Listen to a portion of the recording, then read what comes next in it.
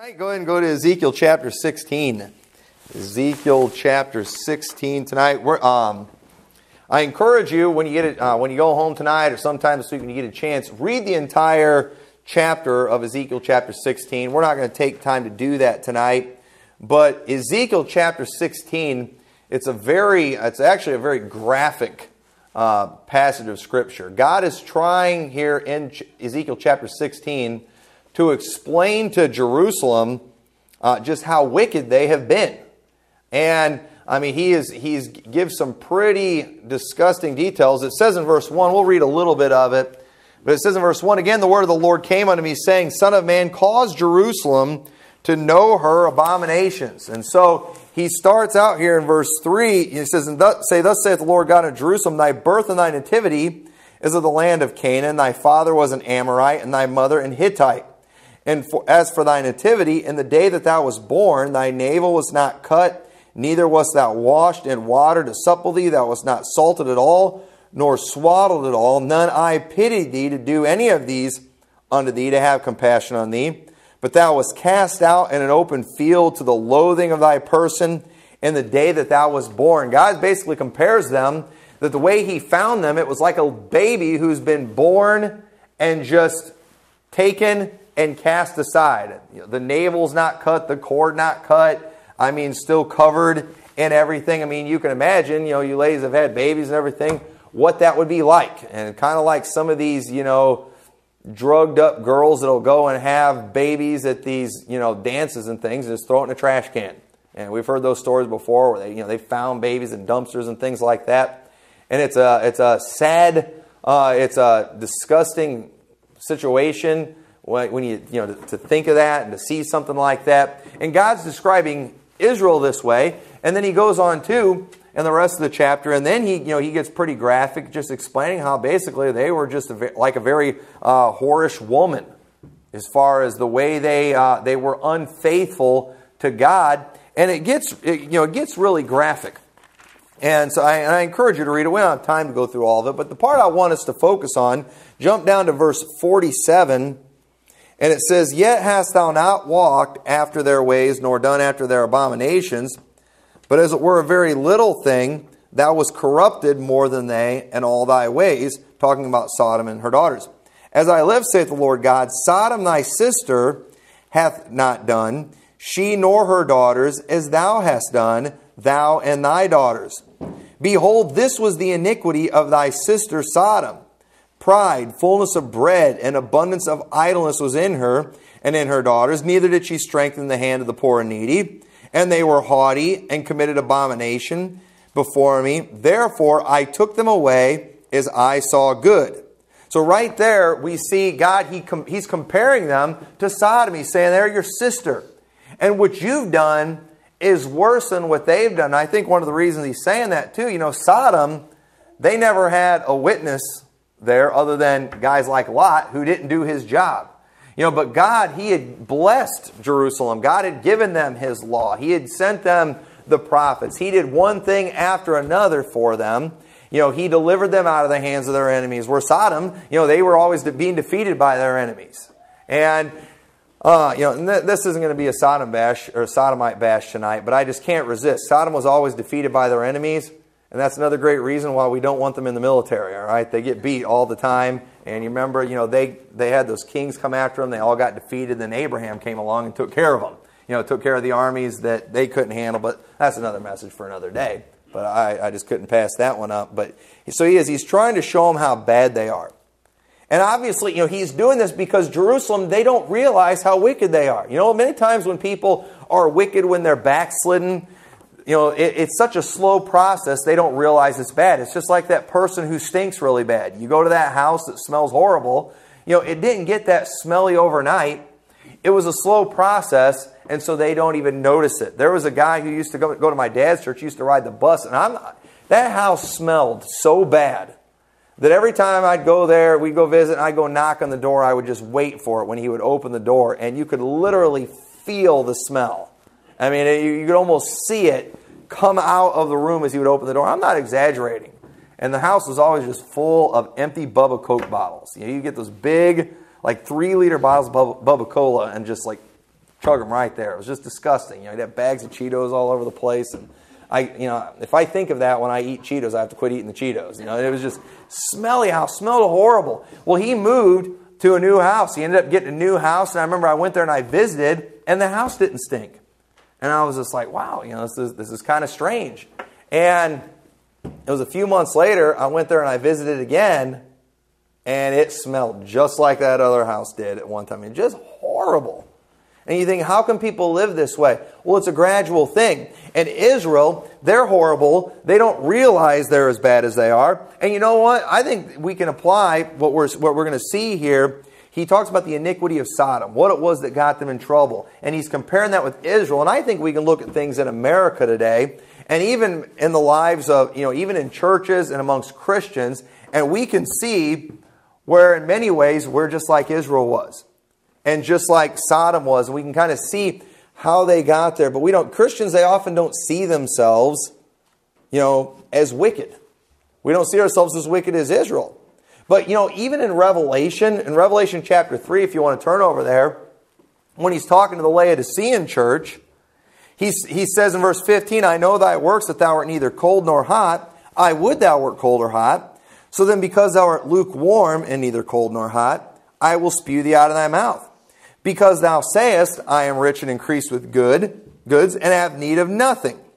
These people in the church thought they were pretty good. They saw themselves as fine, but look at how Jesus saw them. He said, and knowest not that thou art wretched and miserable and poor and blind and naked. Y'all see that? God saw that church way different than they saw themselves. Israel didn't see themselves that wicked, but God saw them as much more wicked than they did. And when we think about the city of Sodom, what is it we automatically think about? We think about perversion, don't we? We think about sodomites. We think about homosexuality. That's the main thing we think about, and it's the main thing that's highlighted in Genesis.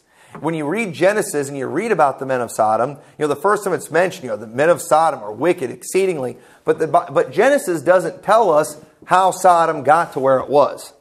It doesn't tell us that. But here in Ezekiel, it does tell us. Sorry, I got a frog in my throat tonight. It does tell us how Sodom got to where it is. And many people too, a lot of your more easygoing Christians, this passage here in Ezekiel is a passage that they will use as an excuse to go soft on the Sodomites. Because, what do y'all, when y'all think of Sodom, what do y'all think? Y'all think about, the homosexuality, the perversion. Well, let me tell you something. That's not the worst thing that went on there. Let's look at how God sees things. Let's look at how God sees it. And look at the first thing that God says about Sodom. He says pride. Who are you to be bashing Sodomites when you've got pride in your heart? And then they'll make it like, we need to go easy on them. And after we fix our pride and all our other things, then we can preach against that stuff. But listen, I don't believe this passage right here is listing these iniquities in the order of worst to the least, because the abominations is mentioned last. I believe what we're seeing here in Ezekiel is he's showing a progression. Okay? People don't just become sodomites overnight. They're not just born that way. That is not how it happens, all right? I know if you watch a lot of TV and watch a lot of news, you probably think that way. But it's just not true. It doesn't happen that way. And so, God, He didn't list these in the order of importance, but I believe He listed them in the order of how they happened. And He's showing a progression here. And listen, it's crystal clear in life, one sin usually leads to another sin. And so let's look at some of these things, this progression, because I believe we've already seen this in American history. And I think we also see this type of thing too, not just in nations, but I think if you're not careful, we can see this in our church. And I think you can even see it in your own personal life if you're not careful. And so the first thing he mentions is pride. This was the iniquity of thy sister Sodom. This is what got them in trouble. And he says pride. Okay, and what's another thing Sodom is known for? It's known for being destroyed. And what is it that it says in Proverbs 16, verse 18? Pride goeth before destruction, and an haughty spirit before a fall. Pride is something that it's going to lead to destruction. And what is I think one of the things that has got us in trouble in America, okay, is our national pride. Listen, I know, music has an effect, all right? And I'm just going to be honest. When I hear songs like Proud to Be an American, I don't know. It does something. I think that's brainwashing. Because when I actually stop and think about America, I'm like, I'm not that proud. And it's, I think we've got a lot to be ashamed for. But you know what? I sometimes think our national pride, I know our national pride has got us in trouble. Listen, there was a time when, people they recognized the authority of the Bible. They recognized God in this country. But somewhere along the lines, we got proud to be American, proud to be American, instead of I'm thankful that I'm an American. I thank God for the country He's given us. I thank God for the freedom that He's allowed to have. Somewhere along the lines, we quit praising God for the country we have. At one time, it wasn't that way. Why do you think it's on our money? In God we trust. Because there was a time in God we trusted. There was a time when it was considered one nation under God. There was a time that people thought that way, people felt that way, that was the mentality in America, that we have what we have because of God.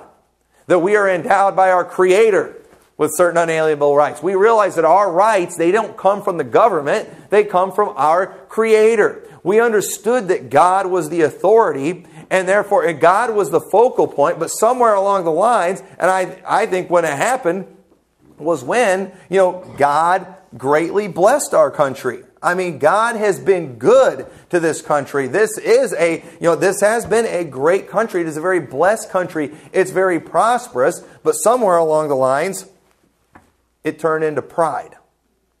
And we're proud to be Americans. Why? Because we have freedom. Well, wait a minute. Didn't our freedom come from God? So why would we have pride in that? I'm thankful that I'm a Christian, but you know what?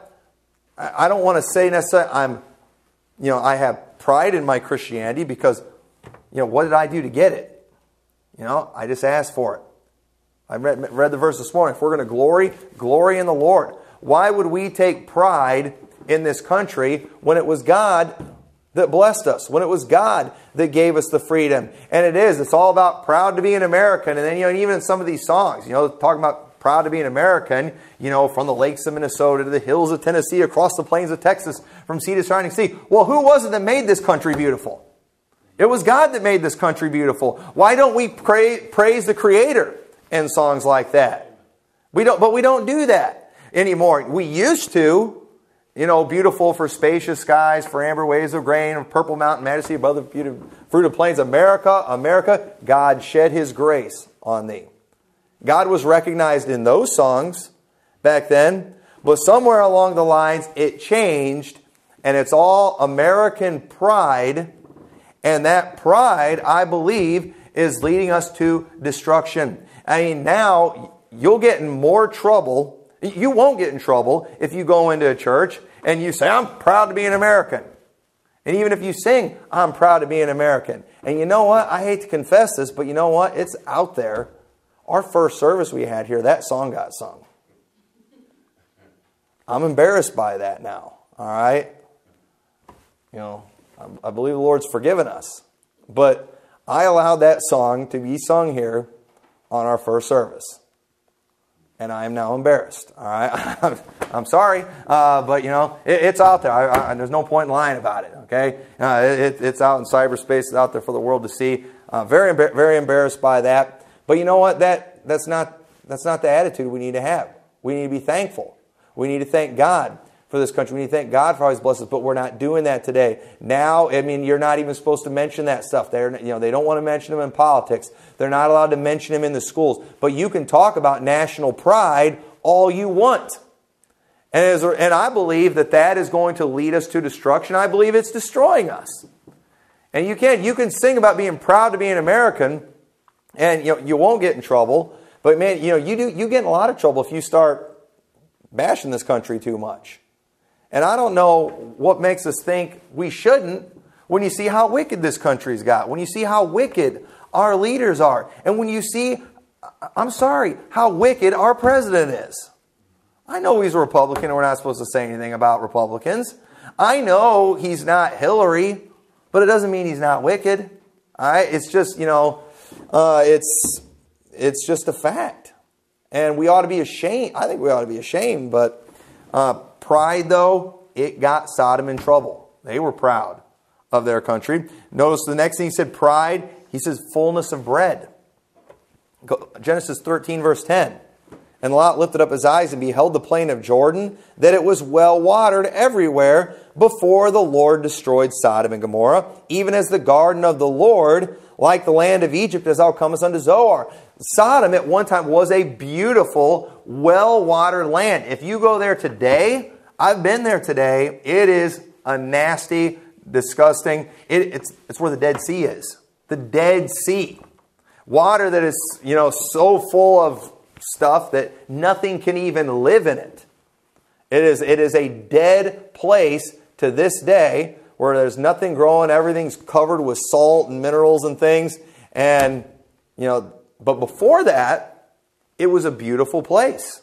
And notice, though, one of the things that got that there, they're lifted up with pride.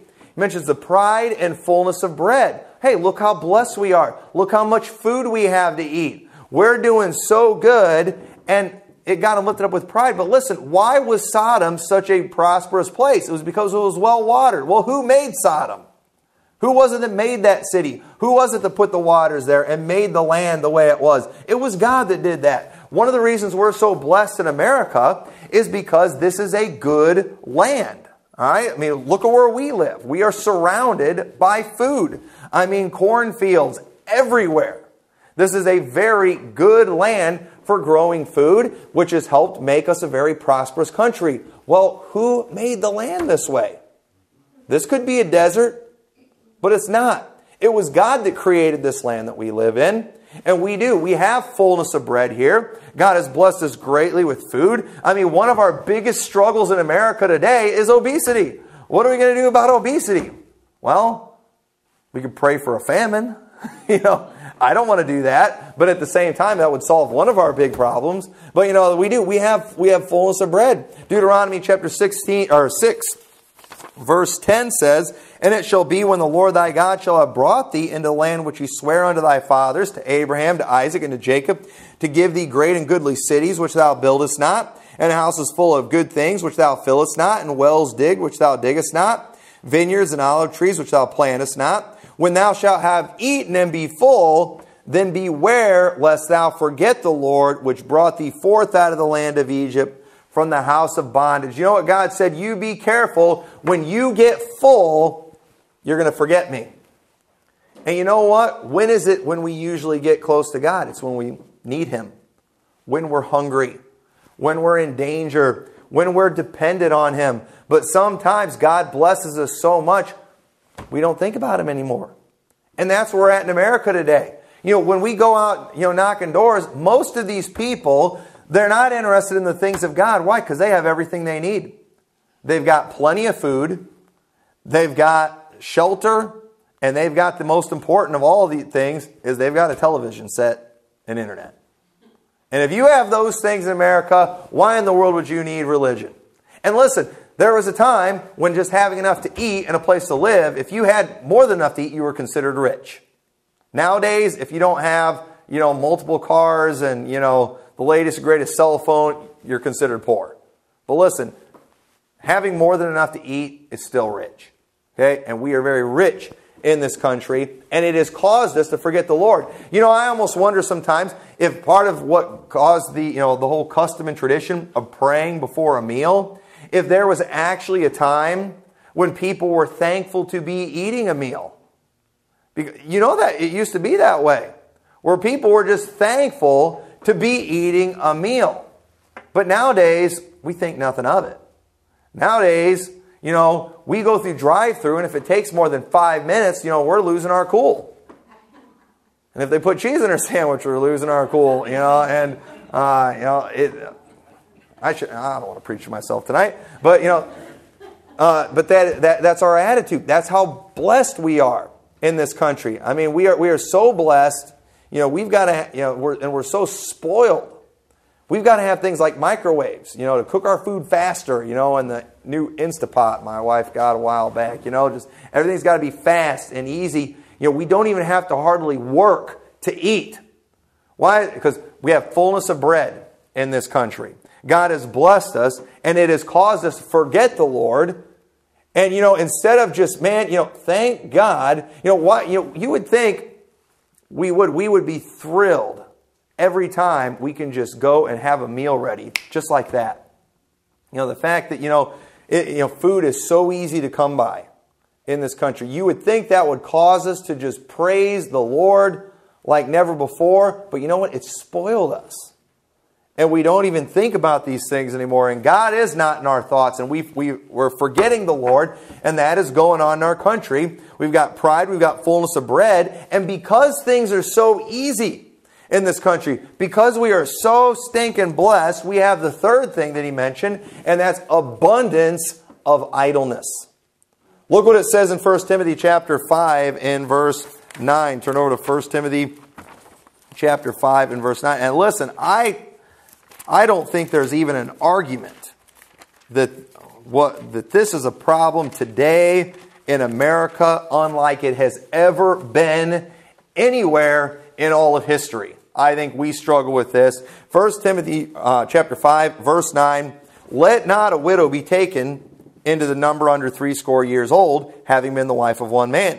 Well reported of for good works, if she have brought up children, if she have lodged strangers, if she have washed the saints' feet, if she have relieved the afflicted, if she have diligently followed every good work. But the younger widows refuse, for when they have begun to wax wanton against Christ, they will marry, having damnation because they have cast off their first faith. Talking about bringing, having servants in the church who are women. Don't bring in the young ones because you're going to get dependent on them. They're going to commit to these things, and then they're going to get bored, and then they're going to get married. So it's, the widows, make sure they're at least 60. But then, he said, this is what these younger widows are going to do. Verse 13, withal, they learn to be idle, wandering about from house to house, and not only idle, but tattlers also, and busybodies, speaking things which they ought not. I will therefore that the younger women marry, bear children, guide the house, give none occasion to the adversary, to speak reproachfully, for some are already turned aside after Satan. We see here that it's talking about women here, ladies, so sorry I'm going to talk about women. But women, if they don't have anything to do, they get themselves in trouble. Why? Because they're idle. They've got nothing to do. So what do? They go from house to house. Well, Susie, why are you over here? I don't really have anything to do, so you got to come bearing news. And then they start talking about stuff they shouldn't be talking about. And you know what the Bible says, what they need to do? The younger women just need to bear children. Why? If you're bearing children, you're going to have a hard time, being idle. Okay? Because kids create a ton of work. It's a blessing when they start getting older and they start, accomplishing some things. But, when they're Lana's age, all right, don't let that little ball of cuteness right there fool you. I mean, that's a lot of work right there. They create a great deal of work. But you know what? That work keeps us out of trouble. We were not meant to be idle. 6 days shalt thou labor and do all that work. We're only supposed to have 1 day of rest. If we start having more than that, we're going to get idle. We're going to start looking for things to do. And what is it that's getting people in trouble, in the cities right now? You got all these gangster types. They go and they drop out of school, and they're on welfare, so they're going to have plenty of food to eat. And so what do? They start walking the streets. They're out hanging out at night with nothing to do. And what does it do? It gets them in trouble. And one of the things that, keeps me out of trouble, I don't have time to get in trouble. I'm too busy. What is it that most of the crime and stuff goes on? It's at night. Well, what am I going to be doing at night? I'm sleeping because I'm tired. I'm not going to be out, walking the streets at night. And if these people would get jobs, they wouldn't be doing that stuff. But they've got nothing to do. They're idle, and it gets them in trouble. And there's abundance of idleness. Look at what's destroying the minds of people today. We spend hours and hours in front of the television, surfing the internet, social media, all these things. I mean, just hours of idleness, idle time, playing video games. I mean, just scrambling our brains, turning it into mush, and we wonder why we have the problems that we do in this country because we're just way too lazy. You know, back in the day, man, they were too busy working sun up till sundown. But because God has blessed us so much, because we have so much more than we need, we have plenty of time to just get stinking lazy. And as a result of it, it's hurting the character of people today. I believe one of the things that gets preachers in a lot of trouble, there are a lot of pastors that all they do, they don't do much. You know, and listen, some preachers, man, they're busy. Some pastors are the hardest working people in the world. But some of them are lazy. And these guys, they're full-time. They don't go out and knock doors. They're not out making visits. Listen, I've talked to people here in town that went to churches that have pastors that are getting full-time salaries, and the pastors won't visit anybody. I talked to one person that the pastor who gets a full-time salary and gets paid good. They were telling me how much he gets paid. And I'm thinking, and they were looking for a pastor at that church. And I'm thinking, maybe I'll move over there. No, just kidding. I wouldn't do that. But listen, at that church, they're paying him to do all this stuff. They only have services on Sundays, and they had to have a meeting where they come together, and the pastor was trying to find somebody in the church who would volunteer to do hospital visits. Because he doesn't do hospital visits. And I'm thinking, he doesn't go door knocking. He doesn't do house visits. He doesn't do hospital visits. They have services only on Sunday. I'm thinking, what does he do all week? I mean, good night. Talk about paradise. And then, but you hear these stories, and then you hear about these preachers that turn into perverts. Well, listen, if you don't have anything to do, you're going to be more likely to sit around surfing the internet all day. And listen, I know of evangelists, I know of missionaries that have turned out to be perverts. Chatting with underage girls online. I mean, doing inappropriate things. And it's just like, in my mind, I'm thinking, where do these guys find the time to do this stuff? I'm too busy to do, even think of going down that route. But these guys aren't. Some of these evangelists, they don't go out soul winning. They're not knocking doors. They travel around. They're big shots. They show up at 7 o'clock at church. They preach till 8:30. They're back at their hotel all day the rest of that week. What are they doing all day? What are they doing all day? I know they're not preparing for their sermon because a lot of these guys preach the same sermons everywhere they go. And so it's like, what are they doing? They're obviously not studying their Bibles. I mean, listen to some of the things they preach.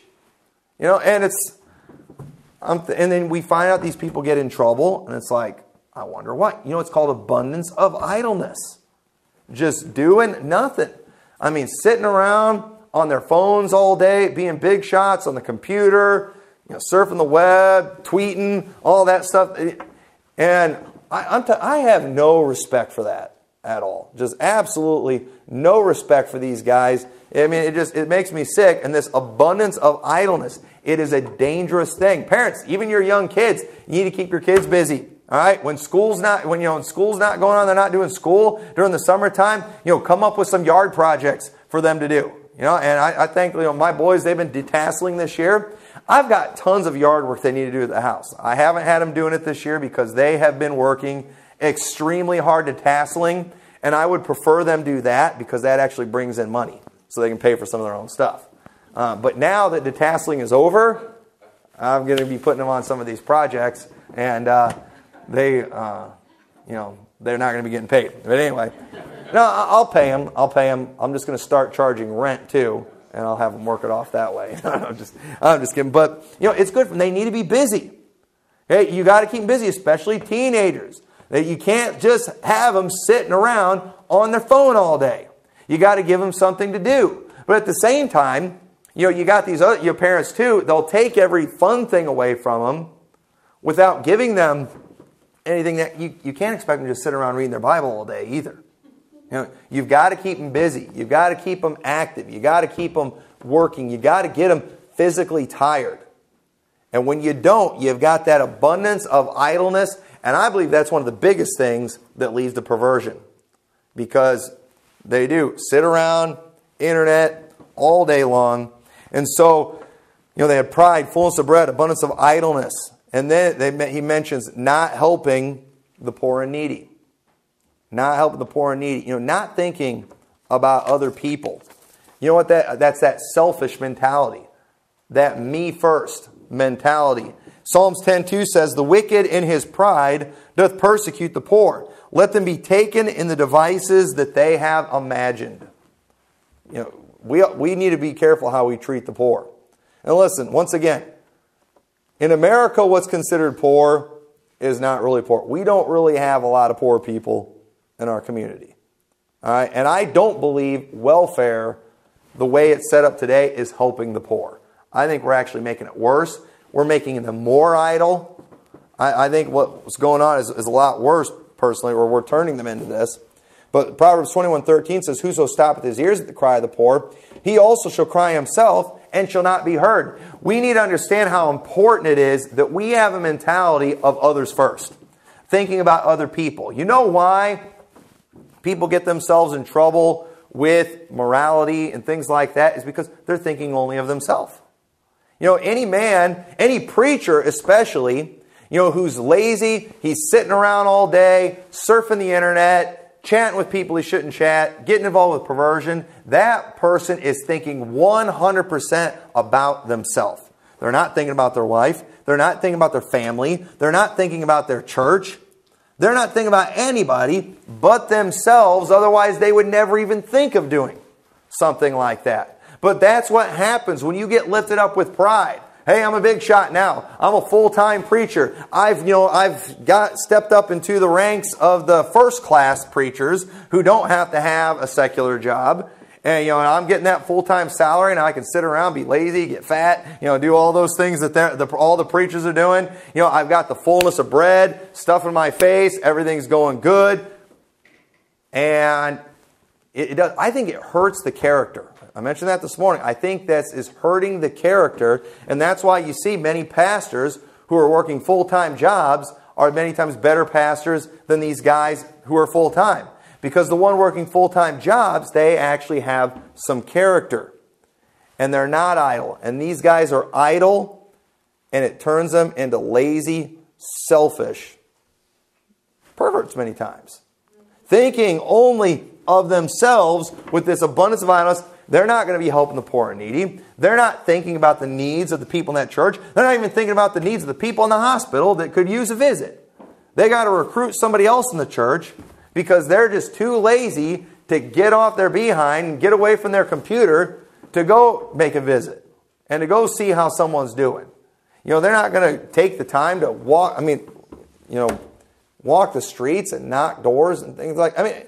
You know what, folks? I'm telling you, it makes me so mad. I can't tell you how many people I've talked to out here that have never had a visit from their pastor. I've visited people in the hospital before that were just like friends, relatives, acquaintances of people in the church. And they'll talk about how their pastor has never visited them before in their life. They've never been to their house. They've never visited them in the hospital. And I don't say this, but I'm standing there thinking the whole time, and so why are you still going to that church?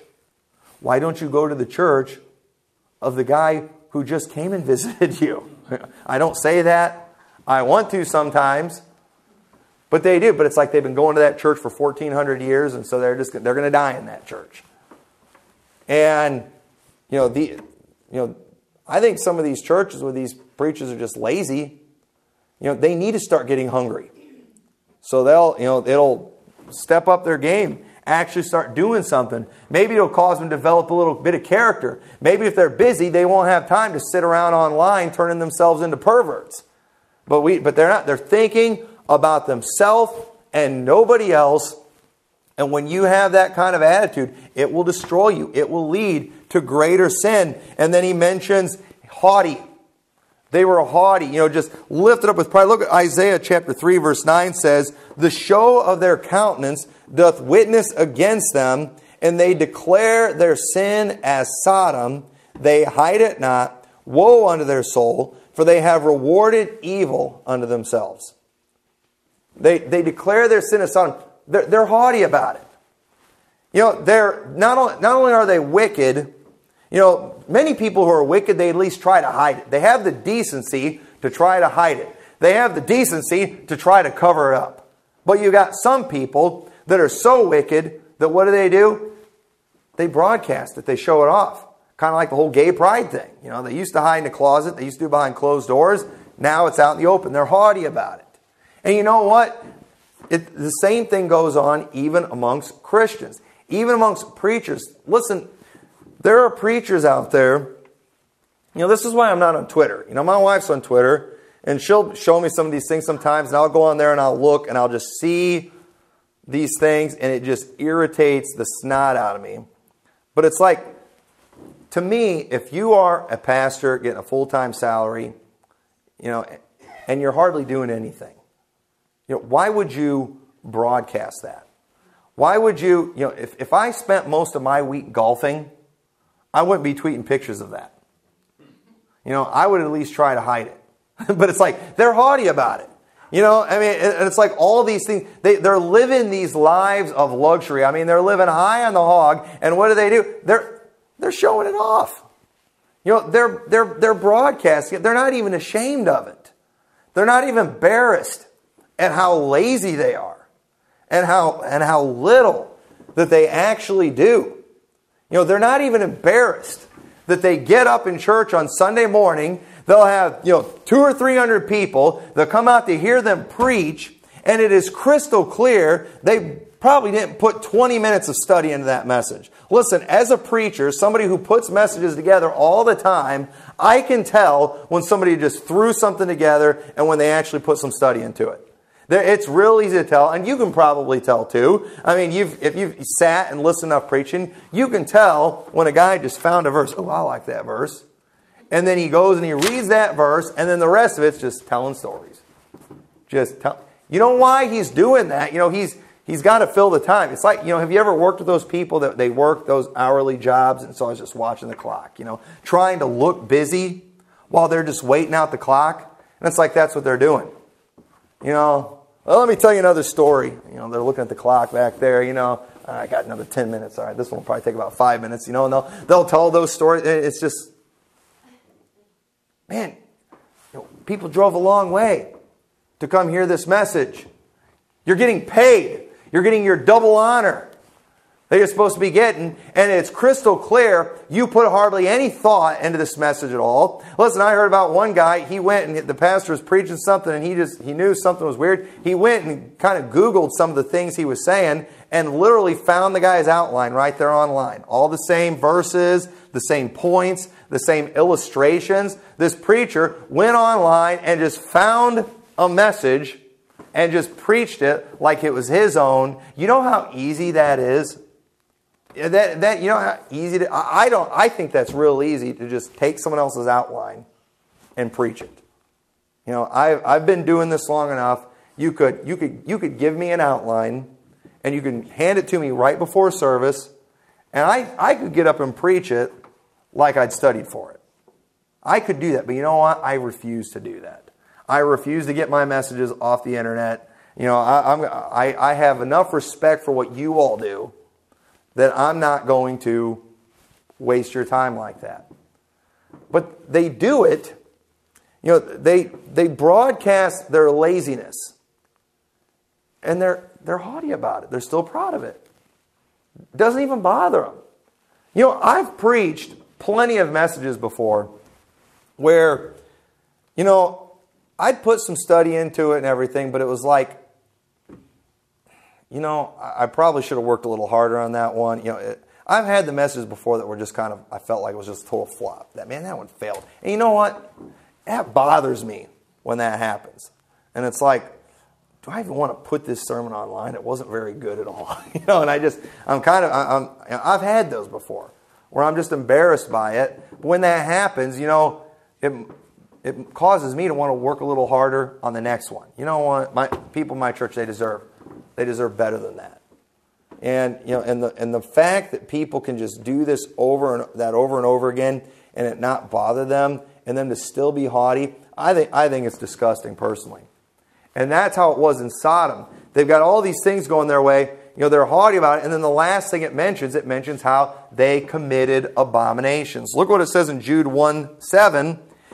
It says, even as Sodom and Gomorrah and the cities about them, in like manner, giving themselves over to fornication and going after strange flesh, are set forth for an example, suffering the vengeance of eternal fire. So we see they finally, after it was all said and done, after all these things, after this progression, they gave themselves over to abomination. So listen, when you hear, Pastor Trendy out there who wants to take it easy on the homos, using Ezekiel chapter 16, saying, pride's a bigger sin than homosexuality, no, that's not what this is saying.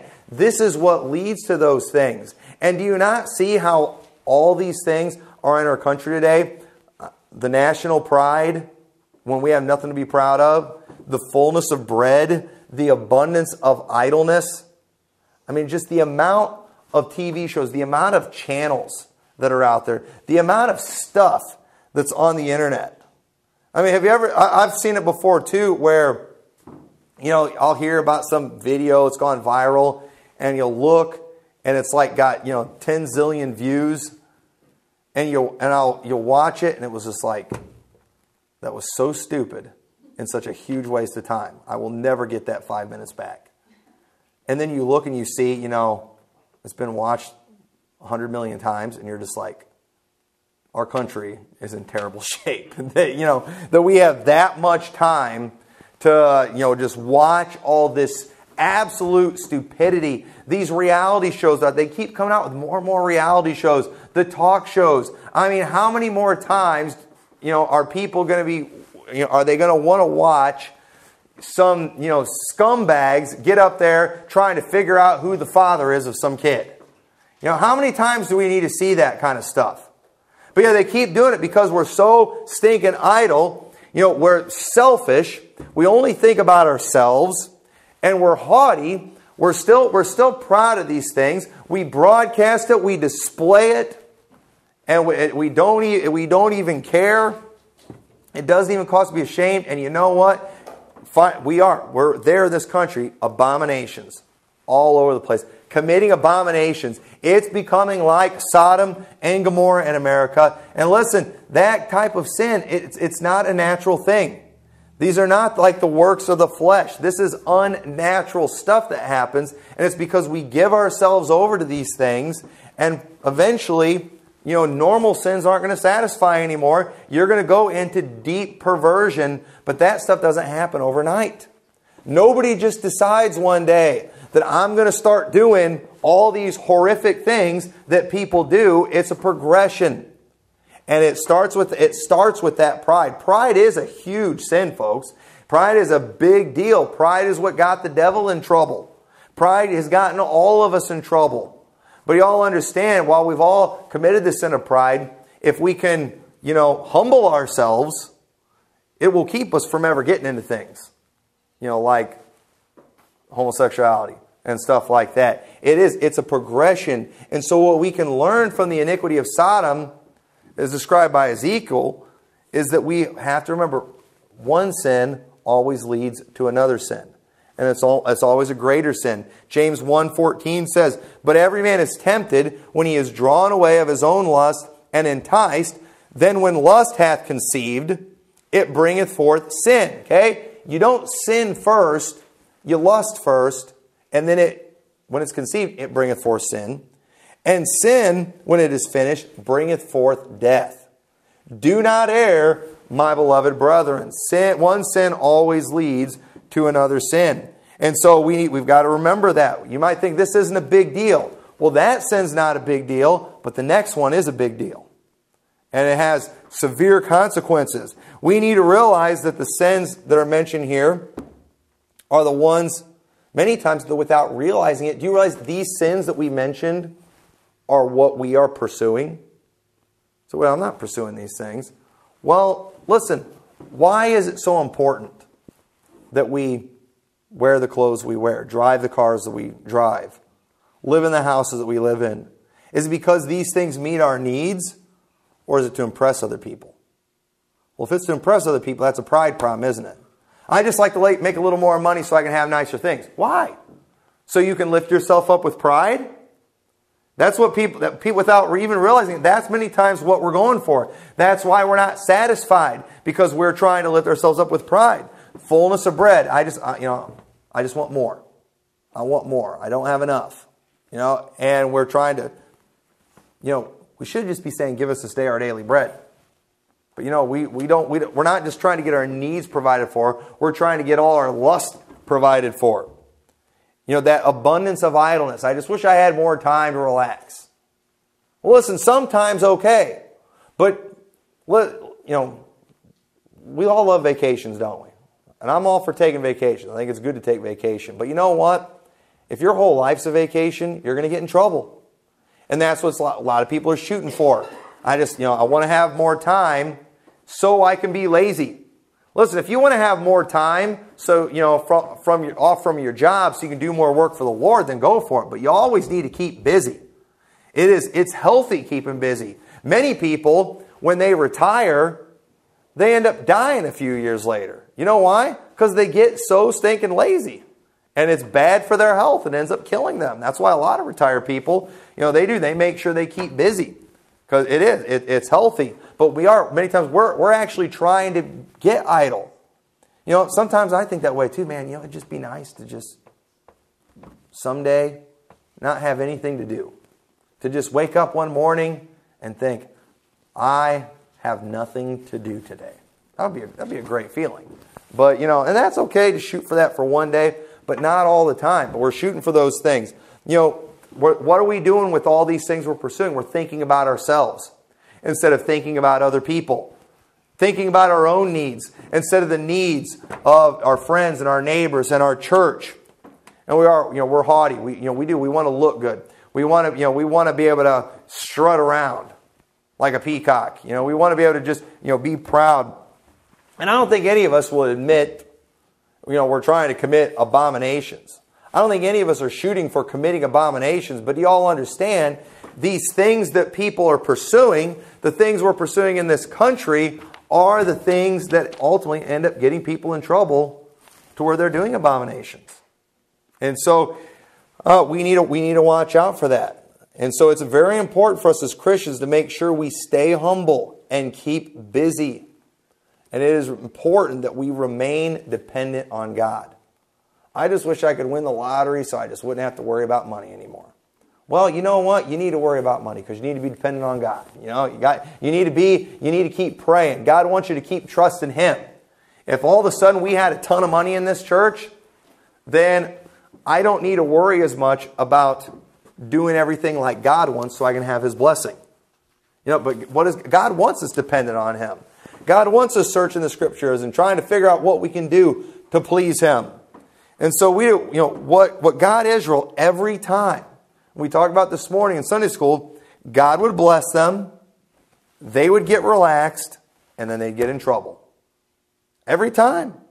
And so we've got to make sure we remain intense when it comes to serving God. Don't let up. Don't get lazy. Listen, if God keeps blessing here, if we start having a full house all the time, that is not the time for us to say, all right, we filled the place up. Let's back off on the soul winning. We don't need to work as hard anymore. Let's just enjoy what we have. That is not the attitude we need to have. You know what we need to do when things fill up around here? How can we do more? We just need to keep going. We need to remain intense. If we don't, we will get in trouble. And that is what got Sodom in trouble. It didn't start with the homosexuality. It started with the pride, and it led from one sin to another. And we are seeing this in our own country. We've seen it in churches. We've seen it in individuals. We got to make sure we keep this out of our lives. And so with that, let's all stand together.